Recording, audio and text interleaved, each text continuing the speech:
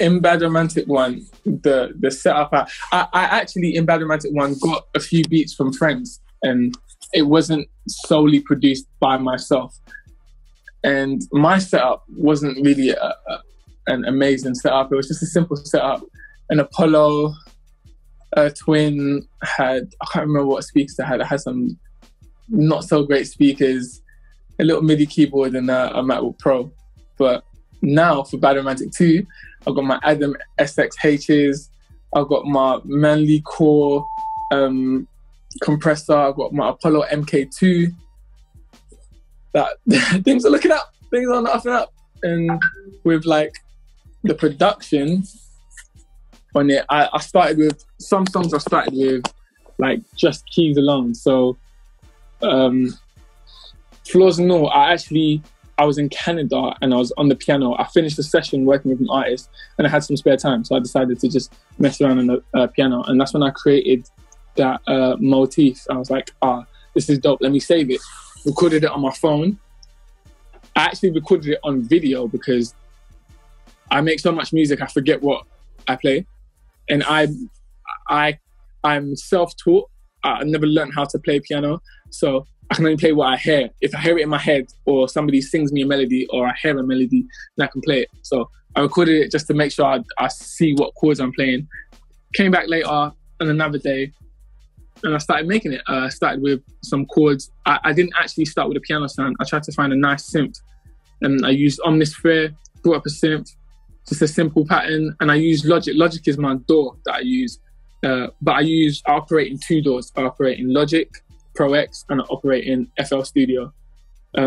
I do all my drums in FL Studio because FL Studio drums, I don't know what it is, but it sounds different. It knocks different. And I have compared both. I've put both the same DAWs side by side and I've done the same inputs and the FL drums just sound better.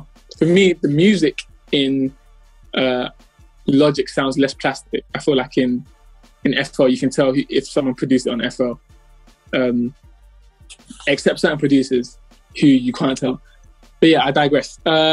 So yeah, started with some synths, then I reversed another synth in a hook, simple drums, and I just mixed it so it has space. There's a lot of space in the track. Mariachi Flow, totally different. Started with some horns. I was like, I just had this horn loop, added some a keys loop, played some keys in. Then I just started adding sound effects. I wanted dog sounds. I wanted like the drums to be going wild. I just wanted everything to be so busy, so it's fast paced and you're looking at it like you can visualize it at the same time hear it, like it's doing a lot. So yeah, that's some of the processes in terms of me making a track. Some of the processes are totally different. It can come from me literally recording it on my phone and recording a voice memo of me singing a melody or singing a drum idea or talking to myself. Sometimes I talk to myself like, don't sleep on this idea, you're high right now, but make sure you do this and this and this when you're sober. So I'm like, all right, shit, cool.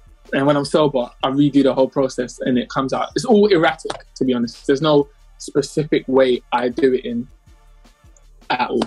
Do you know what I use? I'll tell people what I use because I don't mind. Like, people can use the same thing as me. It wouldn't make a difference. Everyone has different ideas. But I use RC20 for that.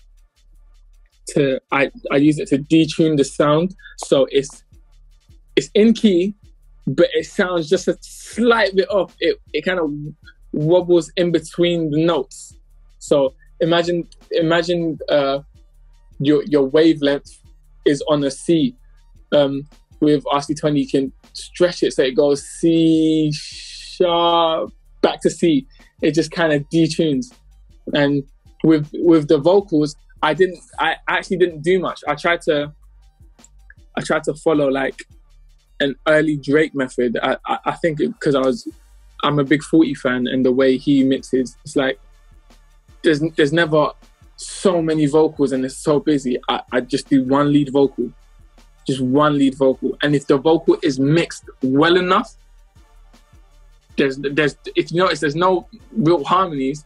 It's a very well mixed vocal, and it cuts through the noise of all the distractions from of vocals. I feel like sometimes people add so much, make it busy to distract from the fact that the top line isn't necessarily the strongest, or the mix isn't necessarily a good mix. But it's all it's all a matter of opinion, really. But that's what I wanted to do. I just wanted one lead vocal, and just for the listener to just hear me by myself.